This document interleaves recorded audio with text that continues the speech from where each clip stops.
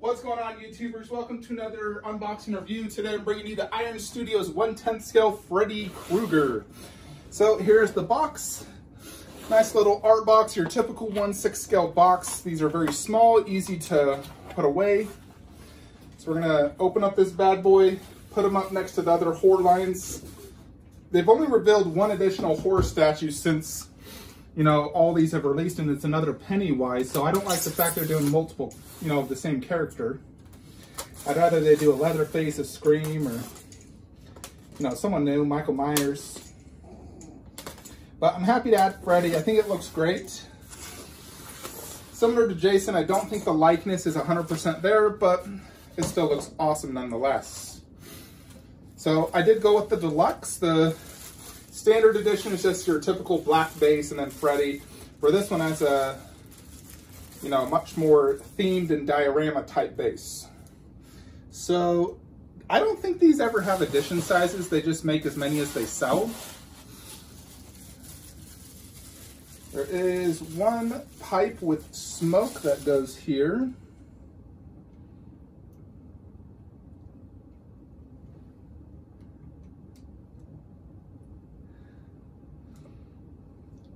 It will go in.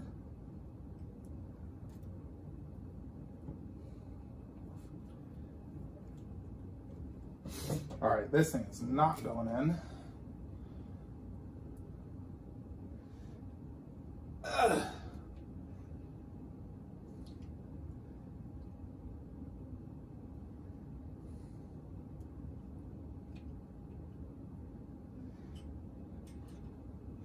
Pretty confident it goes like this.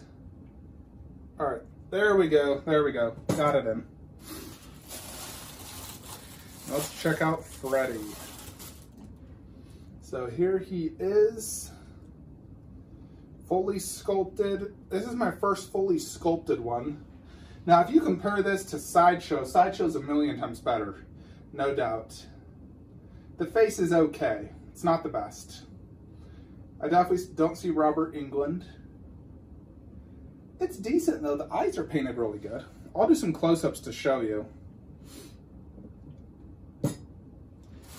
And one last piece, of course, his claw hand. That's right here. I don't know about you, but I think this might be metal. It looks metal to me. The claws look great. They're very shiny, shinier than Sideshow's. I honestly think that might be metal. I'd have to put a magnet next to it to truly confirm, but, you know, it looks and feels metal to me. Which, if it is, props on them, because Sideshow went the cheap route and didn't do metal on theirs, as far as I know. This has a much shinier look to it. So here it is, Freddy Krueger, little 1/10 scale statue. We're gonna go ahead and set this bad boy up and see how it compares to other horror line.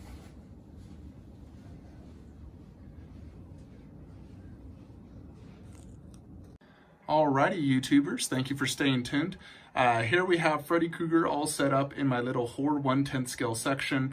Now I'm getting the Dilophosaurus that should arrive very, very soon, and then I'll remove the T-Rex and put that there so they're all 1/10 scale.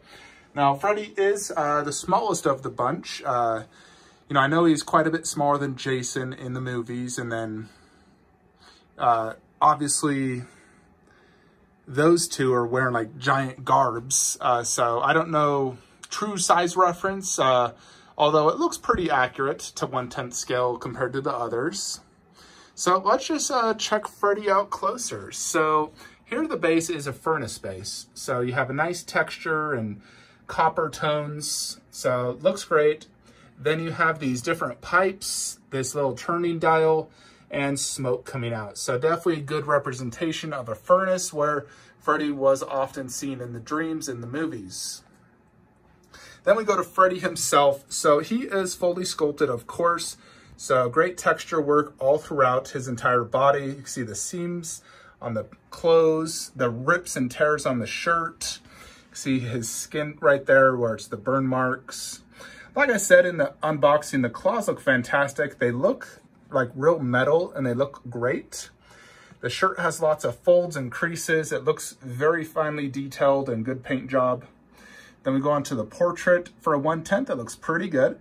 You can definitely tell it's obviously Freddy Krueger. He's showing his teeth. His eyes are very well painted. If you can focus there. It's so small, it's hard to focus. But eyes look great. You can see all the different burn marks and his hat.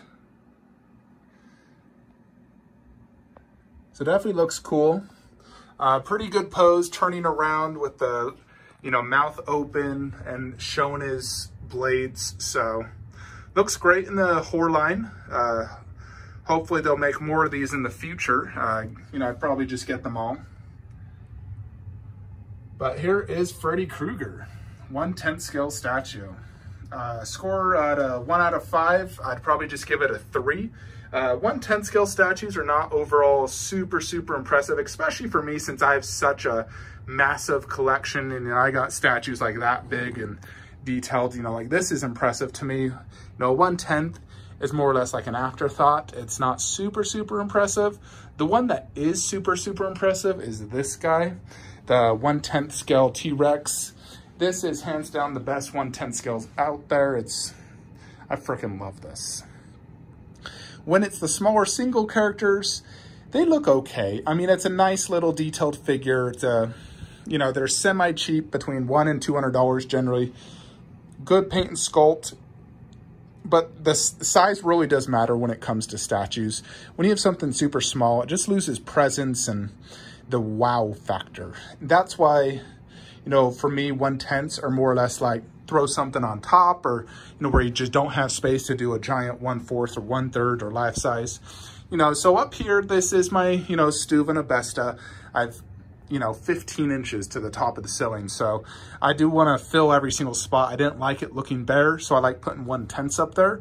So, I got my little horror, and then here I'll have the 2 Velociraptors and the Dilophosaurus. Although I may do the Dilophosaurus in the middle if it fits and do the 2 raptors side by side. And over there, I got that 1/10 and props. So I like putting stuff on top of the shelf. It just looks cooler to me than if that was just empty. It looks boring. So here is Freddy though. Great little statue. He is a little bit more pricey than the other ones. Not sure why, to be honest. He was $160 where the other ones were like $110, $115. I think Jason might have been $145. He doesn't have any switch outs. I wish he did. I wish he came with a portrait without his hat. I think that would have been great. And even a claw hand where it's the syringes and not the actual claws. I think that would have been cool. Definitely a missed opportunity for switch outs. This is what you get. But overall, it's a cool little statue. If you're collecting these horror lines, you're on a budget, you have very little space, 1/10s are a great little option. Now, the only other horror 1/10 shown off is the Pennywise from It 2, where he's basically floating with a bunch of balloons. I don't plan to pick that up as I already have Pennywise. I'm not looking to get duplicate characters in the 1/10 line. So I will wait for future horror 1/10s. Probably get them all. And then eventually, I put them all probably up here and just move these raptors next to my Jurassic area. But let me know your thoughts on this Freddy. Hope you enjoyed this video. Like, comment, subscribe. Have a great day.